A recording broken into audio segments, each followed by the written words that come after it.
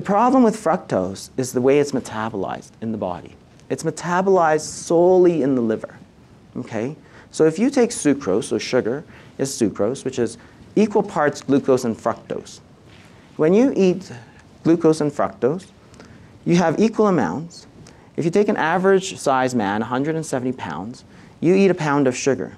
So you get half a pound of glucose and half a pound of fructose.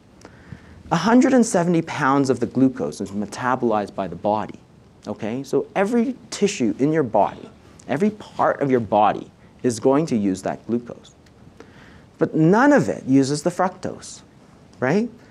So that half a pound of half a pound of fructose is metabolized by 5 pounds of liver, okay? So what does the liver do with it? Well, the liver could turn it into glucose, but you got lots of glucose. So it turns it into fat, right? So instead of 170 pounds of tissue using glucose, right? So your cells are kind of helping themselves to this all-you-can-eat glucose buffet. Nobody touches the fructose, right? So the fructose goes into the liver and gets turned directly into fat.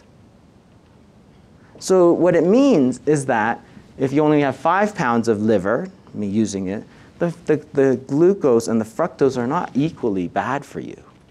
The fructose is like 20 times as bad as the glucose. So the starches, the rice and the pasta and stuff, that's all glucose. But the fructose is really where the money is. So glucose plus fructose is what gives you fatty liver, which gives you the insulin resistance. And what's glucose and fructose, right? It's sugar.